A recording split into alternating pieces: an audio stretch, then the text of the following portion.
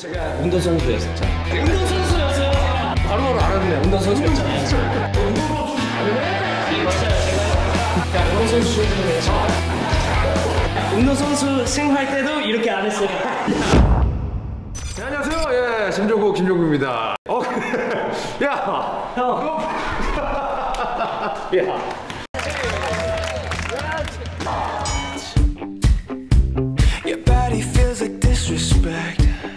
야, 잘 있었어? 그냥 열심히 살았어요. 열심히 살았어? 여기가 동네 마실 나온 애처럼 이러고 나한테. 너 뭐하니? 시작하는 건가? 우리 그냥 안녕하세요. 이렇게 러프하게 찍어. 여러분 잘 아시죠? 잘 몰라요. 잭슨입니다. 사실 잭슨이 활동을 요즘 한국에서 좀 안 했죠, 한동안. 3년? 3, 4년? 진짜? 전 참실했어요. 아, 진짜로? 빌보드 차트를 씹어드셨다고. 안 씹었는데요. 네. 그리고 이제 이거 나오는 거야, 지금? 나온 거죠. 야, 나 다시 데뷔하는 거. 신인 남자. 그래, 사실 잭슨이 운동 좀 하거든요, 사실. 아니, 제가 운동선수였었잖아요. 그렇지, 운동선수였죠. 펜싱. 예전에 예능 많이 하고 그때 운동을 잘했어요. 근데 여러분 모르는데 제가 여기 PT 받아요. 그러니까 이 장소. 입구에도 형 사인이랑 잭슨 사인 이렇게 두 개 걸려 있어요. 아, 진짜? 네. 너 근데 좀 약간 요즘 안 해? 운동을? 말랐지? 그치? 다이어트. 예전에 예능 했었을 때 75kg였는데 지금 62. 춤출 때 좀 불편하지. 네, 그 가수 활동할 때 슬림하고 너무 크면은 또 좀 안 예쁘니까 스트레스 같은 거 입을 때. 그렇지. 처음에 우리는 항상 시작할 때 물어봐. 목적이 뭔지, 운동을. 목적은 슬림하게 컷하게. 여러 가지 옵션이 있어. 자, 첫째는 나랑 같이 운동하는 거. 그 다음에 원하는 거, 트레이닝을 받을 수가 있어. 누구한테? 나한테. 형이랑 같이 할게. 어차피 내 스케줄 없으니까. 내 루틴을 그냥 한번 돌자. 오케이. 야, 근데 너 근황은 좀 얘기해야 되는 거 아니니? 그만큼 열심히 살고 있어. 살기 힘들어 사실. 저희 잭슨 요즘 최근에 뮤직비디오랑 봤는데 약간 방금 촬영하기 직전에 봤지. 내가 너네 사장을 알잖아. 니네 사장이 네 뮤직비디오를 엄청 보여줘 가면 사무실에. 가수분들 나오시면은 뭐 앨범이 새로 나온다든가 그렇죠. 뭔가 그런 게 있어서 나오잖아요. 혹시 그래서 나온 나오세요? 거 필요 없어요? 없어요. 어차피 안 볼 거니까. 사람들 안 볼 거잖아. 사실 제 앨범은 제목 그 이름은 매직맨. 나왔어? 있어? 언제? 서운하다. 아니 잠깐만. 아니 앨범이 나왔어? 나왔어요. 언제 나왔어? 한 달 전.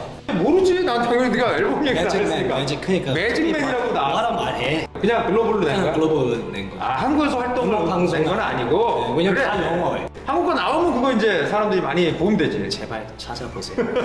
한글 버전도 한 달 전에 나온 거예요? 한국 버전이요? 네. 한국은 아직 2주 전 나왔어요. 한국 것도 나왔어? 네, 피지컬.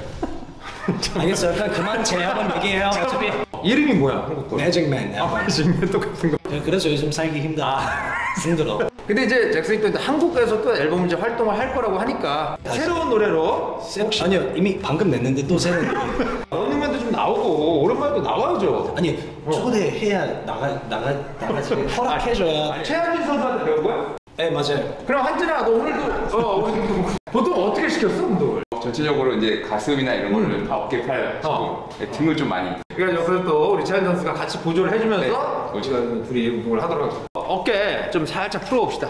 엘보를 딱 붙였고 사이드. 그렇지. 너무 바깥으로 벌려고 하지 말고 봐봐. 얘가 넘어가는 거야, 얘가. 정답이 오케이? 오케이. 아니야. 좀 더 해. 열이 좀 나게 어깨 해줘. 열이 좀 나게. 항상 여기가 다치면 안 돼.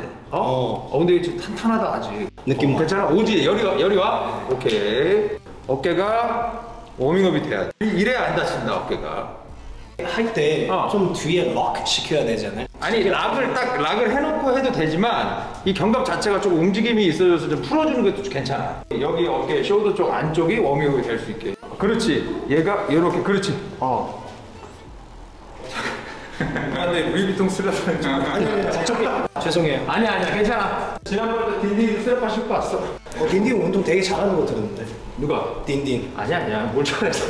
여태까지 싫어하신 분들의 신발을 제일 비싼 거 신으신 거예요?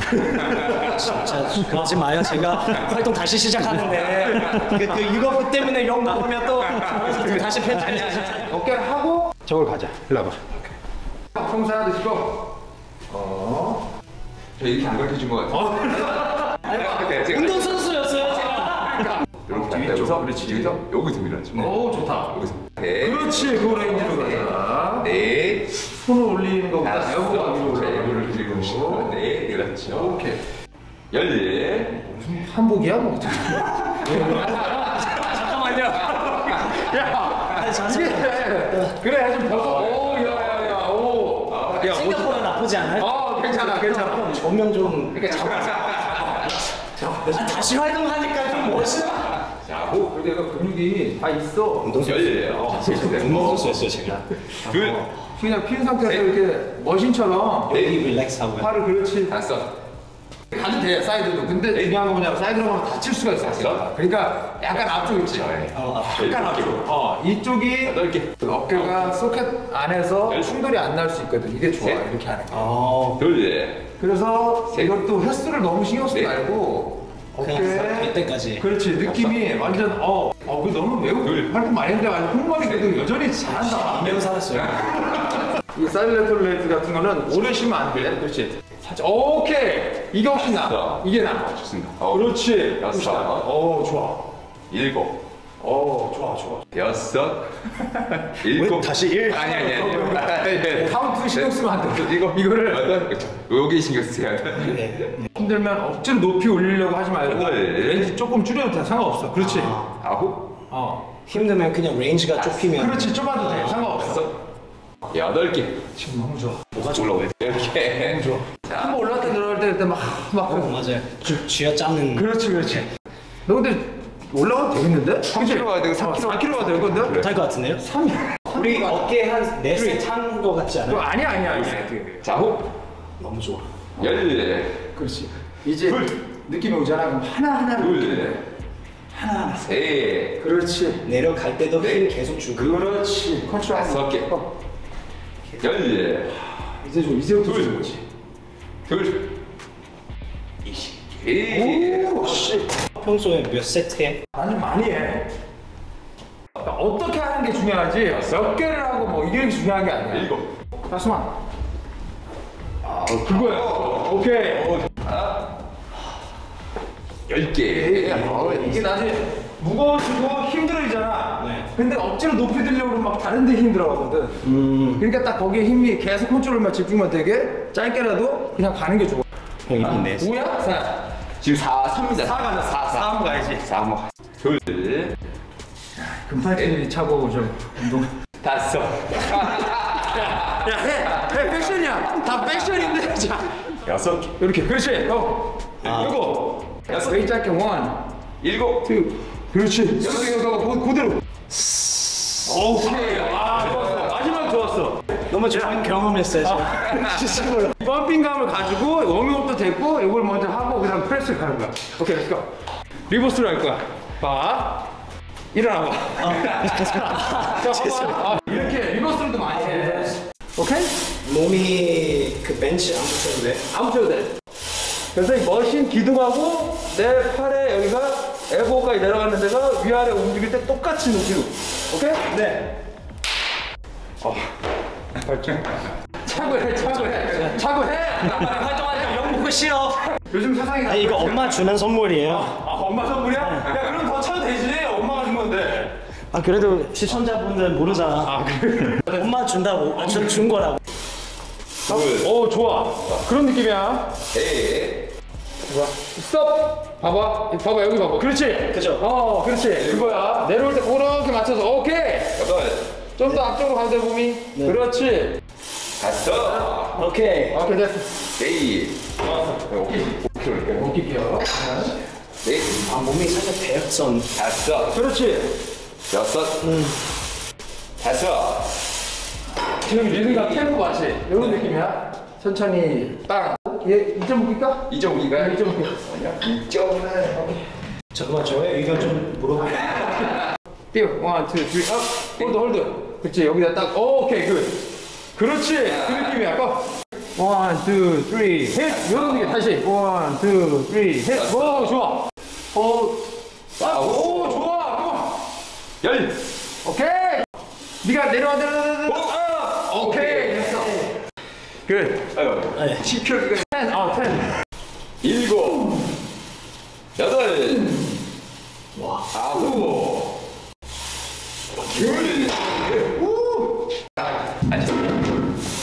올리지 마, 올리지 마. 올리지 마. 저 친구 괜찮네. 안 됐어, 안 됐어. 자, 충분한데. 준비. 자, 고. 1, 2, 3. 오, 좋아. 나이스. 오케이. 타이런 이미 떨어졌어. 제가 이미 알아요. 지금 너무 좋아. 지금 네가 힘드니까 엘보가 자꾸 빠져. 맞아요. 뭔지 알지? 그것만 조심하면 돼.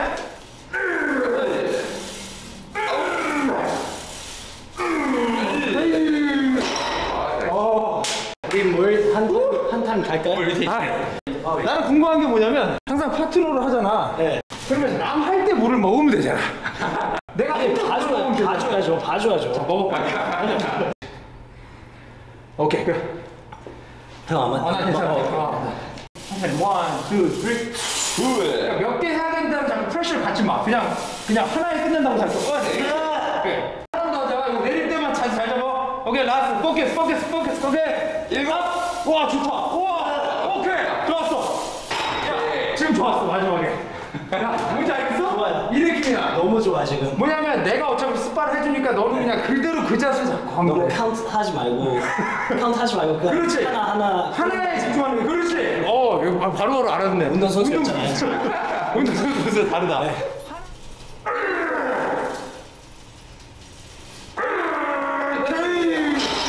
오 마이 갓. 이 싸우는 그 시간, 너무 좋지? 너무 좋아요. 다시 활동하니까 너무 좋다. 1, 2, 3, 굿. 오, 나이스. 제가 춤도 춰야 되니까. 그럼 이거 괜찮아, 이 정도는. 이거 하자. 오늘은 머신으로 하자, 쉽게. 이거 쉬워. 자, 너무 뒤로 확 제끼지 마. 뭔지 알겠지? 제임스가 이거 막 이렇게 제끼는 경우 있거든? 그럴 필요가 없어. 딱 여기까지 사이드, 완전 사이드까지만. 아니 형이랑 좀 차이 있어야 되지. 가벼워. 머리 주셨어요. 근데 그렇게 하면 안 커져. 이게 자꾸 이 아이돌 친구들이 와서 늘 하는 얘기가 뭐냐? 전 너무 커지면 안 돼서 근데 안 커져. 그리고 맨날 얘기잖아. 안 커진다고. 쉬는 시간도 짧고, 그지? 네. 이렇게 타이트하게 가는 거 있지. 이게 너가 그런 예쁜 모임이 나와. 계속 자극주니까. 그렇지. 친구들 막 와가지고 막 전화기 보고 막 너무 쉬는 시간 되잖아. 네. 그럼 그렇게 하면 그런 근질이 안 나와. 그냥 자, 잡아. 지금 좋다. 오, 야, 완전 좋았어. 네. 그렇지. 야, 이거 운동선수 출신 다르네. 맞아요. 제가 조심해, 머리. 자, 다섯. 됐어. 그. 머리 조심. 뭐라는 거야? 내려올 때 어느 지점까지 내려오면 여기가 저항이 없어져. 내려올 때 어느 정도 그 똑같이 힘을 받는 지점까지만 내렸다가 바로 또 스타트, 알았지? 오케이. 1. 오, 좋아. 오케이. 1, 2고. 다시. 라스트 원. 셋. 좋아. 이거야. 오케이? 뭔지 알겠지? 나와줘야 돼. 뒷사람 생각해서. 그렇지. 오케이. 넷. 다섯. 야, let's go. 하나 더, let's go. 스탑. 업. 둘. 와, 지금 완전 좋았어. 어때? 넷. 오 마이 갓. 다섯. 너무 좋아. 오 마이 갓. 나이스. 오. 굿이야. 몇 번이지? 많이 했어요. 너 완전 지금 좋아. 완전 좋아. 지금 금방 가. 야, 됐어요. 역시 운동선수 출신 다르네. 여기 하나. 둘. 셋. 오케이. 봐. 조금 아래쪽으로. 배꼽 아래쪽으로. 그렇지. 그래야지 여기가 90° 그렇지. 그래야 바이셉 들 쓴단 말이야. 뭔지 알지? 네. 엘보를 뒤로. 엘보. 그렇지. 골반이 딱 이렇게 그냥 이렇게 딱 걸리면 그냥 이렇게 걸리는 거야. 네. 허리 숙이면 안 되고 라운드 하면 안 돼. 등을. 하나. 둘. 셋. 넷. 이렇게 뒤로 눕는 느낌이 아니고 봐봐. 접었지? 네. 그냥 언라인 세우는 느낌이야. 오케이? 넷. 1, 2, 3.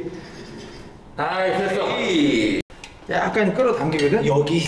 약간 땅으로 그러니까 긁어서 오는 느낌. 네. 둘. 오케이. 여기 힘 써 안 써요. 여기 힘 써 안 써. 어디 힘을 안 쓸 수는 없잖아. 메인은 잡아놓고 얘 등이 완전 수축이 여기가 수축이 돼야 돼. 고.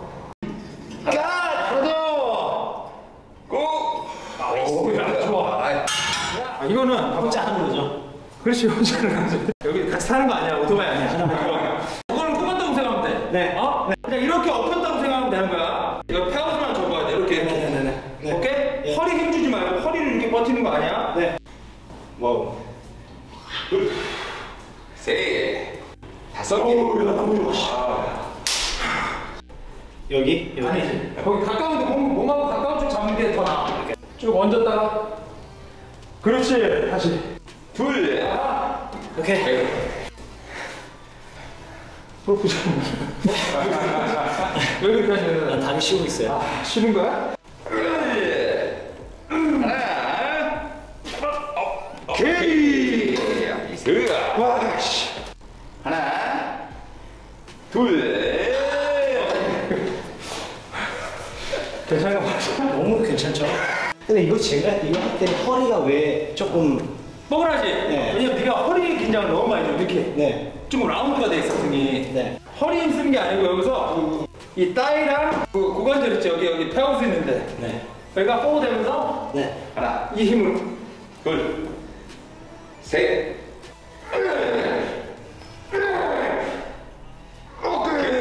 와. 야, 미쳤다.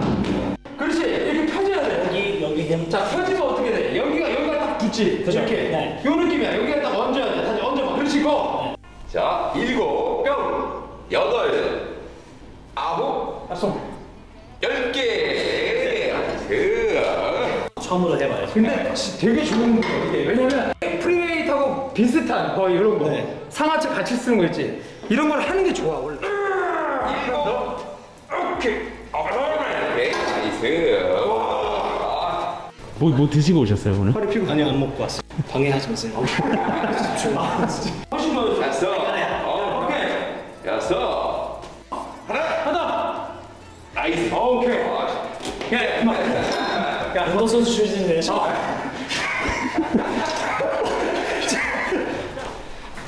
아니요. 이거 안 찍어도 돼요.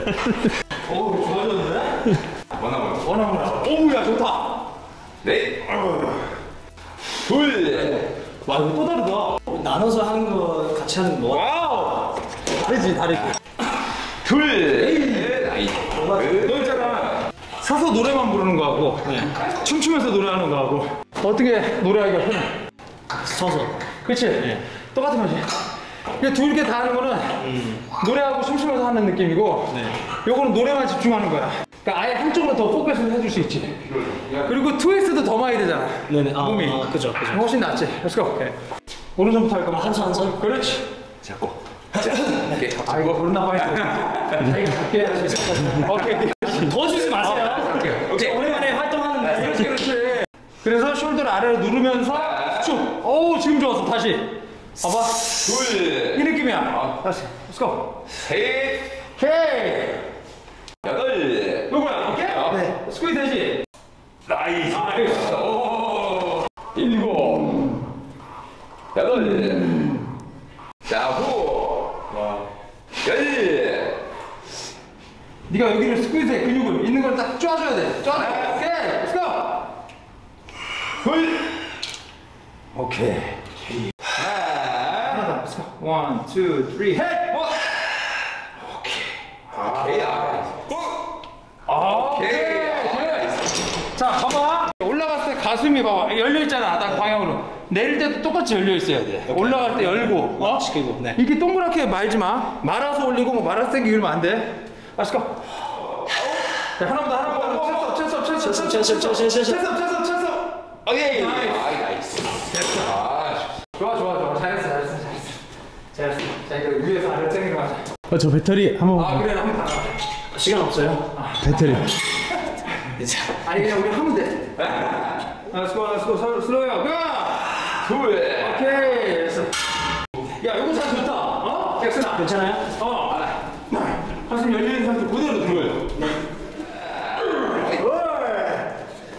오케이. 시작. 하나. 그렇지. 오. 야, 이거 너무 좋다. 지금 이 움직임 너무 좋아. 얘 살려놓고 얘만 오. 아, 앉아요. 잘 가르쳤네. 연습 많이 했습니다. 이거.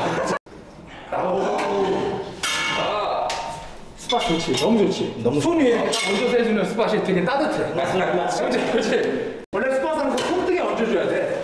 아홉, 열, 오케이 됐어. 일곱. 그만. Let's go.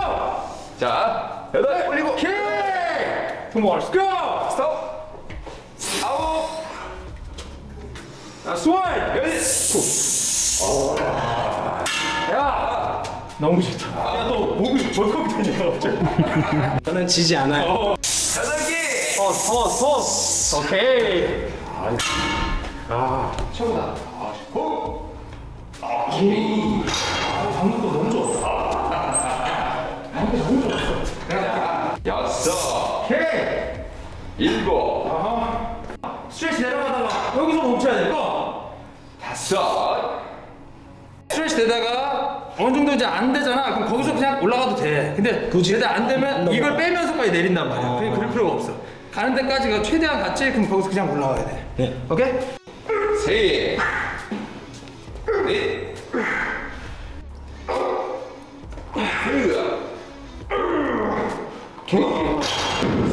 5kg 될 거예요. 아니요, 괜찮은데요? 아니야. 좀 전에 몇 개 했어? 10개. 15. 아, 그런 거 올려야지. Let's go. 1, 2, 3, 해. 해. 다시. 1, 2, 3, 해. 야, 지금 너무 좋았어. 느껴져? 활동 좀 잠깐 쉬고 내년 다시 돌아올게요. 일어나, 나 해야지.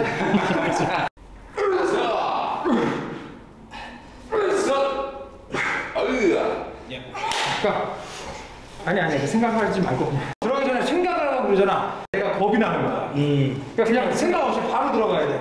라스트야. 준비. 1, 2, 3, 해! 오케이.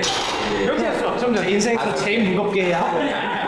저 진짜 아니야. 운동선수 생활 때도 이렇게 안 했어요. 스피디. 우와, 야, 굿이야. 살아있어. 야, 지금 너무 좋아. 저 어깨랑. 셋. 쭉.